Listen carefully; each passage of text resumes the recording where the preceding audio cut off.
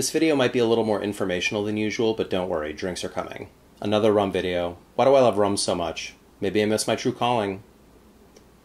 Actually, can you excuse me for 1 second?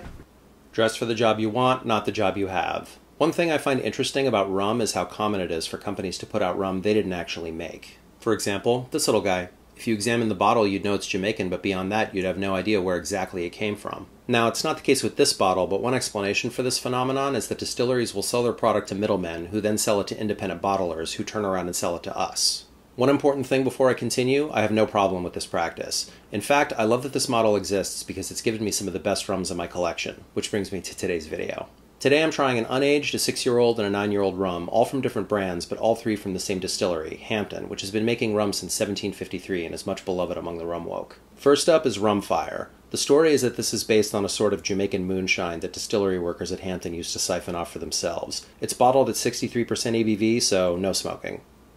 As you can see, I'm a big fan of this stuff.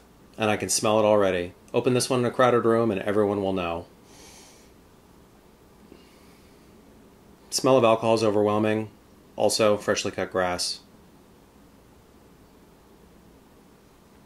Oh, yeah, a violent explosion of flavor. A lot of times when I talk about rum, I say they taste like banana, pineapple, etc. Those notes are all here, but everything is young and underripe. Some light vegetal notes too. Also, all Jamaican rum has a quality most commonly referred to as hogo or funk. It's not present in all Jamaican rums equally, but this has it in spades. This is maybe the most aggressive rum I've ever had, and no joke, I could probably drink it every day. Just don't get me started on the label. Next up is our friend from before. Yes, this is Hampden Juice. Stolen Overproof is the last of a rare batch of pot still rum, aged 6 years in ex-bourbon barrels. This one clocks in at 61.5% ABV.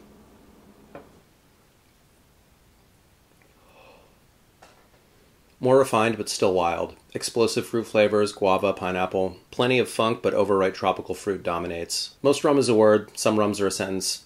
This rum is a paragraph. I said I could probably drink the last one every day. I could definitely drink this one every day. Good thing I bought a case. Oh, that's so fucking good. Last up is Golden Devil Single Cask. 9 years old, and because it came from only one barrel, this bottle is one of only 273. This one is 62.7% ABV. If you've been paying attention, and it's okay if you haven't, you may have noticed that even though it's 3 years older than the last bottle, it's slightly stronger. This is a good time to point out that while these three rums came from the same distillery, they all had different paths, and in the glass tell very different stories. If you put Rum Fire in a barrel for 6 or 9 years, you won't necessarily end up with these other two bottles.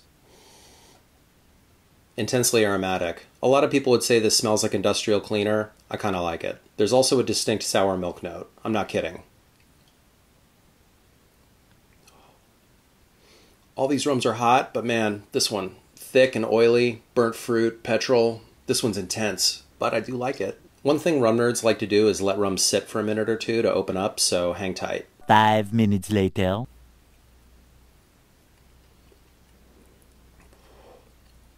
This is somehow more intense. It kind of tastes like a tire fire, but I do like it. I'm going to do something I don't usually do with rum, which is add a few drops of water.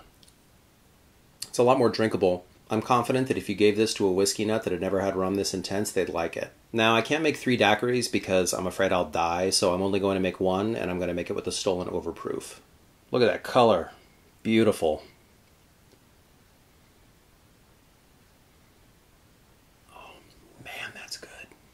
It's been said plenty of times before, but a daiquiri is one of the finest drinks a person can enjoy, provided they use good rum. Thankfully, we have tons of options. And if your definition of good rum differs from mine, that's okay too. And this stuff is still out there. There are only 5,000 cases, but I checked earlier this week and my local grog shop still has some. Stolen opted to only package it in 375 milliliter bottles, which in my opinion is a good thing. It means there's more to go around. Yeah, the Golden Devil is gone, but the Rum Fire and the Stolen aren't, and if you can get your hands on some, I say do it. They're a couple of the most memorable rums I've ever had. If you liked it at like, consider subscribing if you haven't already, and if there's something you think I should try, let me know in the comments. Stay safe, follow the advice of professionals, and drink more rum.